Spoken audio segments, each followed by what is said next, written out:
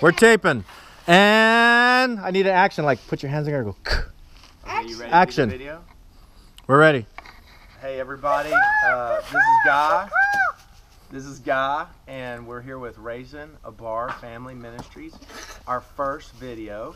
And we showed you a few scenes of our family out here. We have my brother-in-law, the kid's uncle, Uncle Nick, all the way from California. Hey, but today I want to talk to you about two things. I'm going to make two short videos.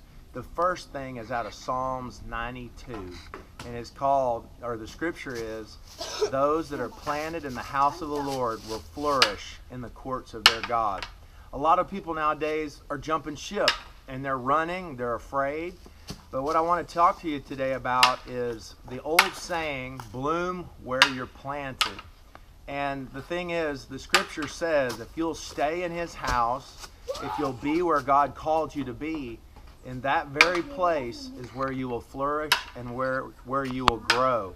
Just as Psalms 92 says, if you are planted in the house of the Lord, you will flourish in the courts of your God.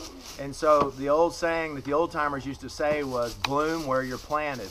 So wherever God's called you, wherever he's put you, with the body of believers that he's set you in, no matter what happens, work it all out and stick with it and stay in that place. And in that place of being under authority and being in where God's called you, you will flourish. You'll grow and your family will grow, and God will bless you in that place.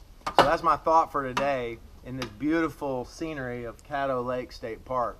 So God bless you, and we'll see you on the next video. See ya.